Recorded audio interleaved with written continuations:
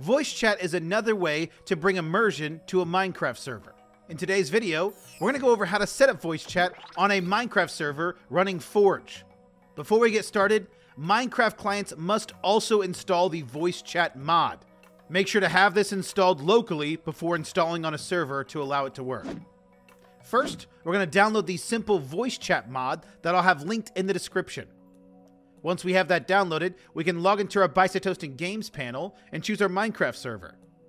Next, we're going to choose the stop button to stop the server. We'll then go to the Files tab, and we're going to open the Mods folder. Once in here, we're going to drag in that simple voice chat mod that we downloaded into this folder. Once uploaded, we can go back to the Home tab and start our server. Then we need to stop the server once the server is fully started. And we're going to go into the Network tab in the lower left-hand side. Depending on the server type, we're going to take note of an available port. If you have a budget server, you're going to choose a port that is not in use by any other mods. If you have a premium server or a dedicated IP, we're going to click Create Additional Port, and we're going to be using that port. Once we have that, we can go to the Files tab, and we're going to go into the Config folder, then the Voice Chat folder.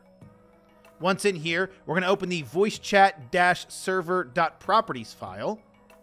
And on the port equals line, we're going to change this value to the port that we copied from earlier. Once we've changed that, we can choose the Save Content button.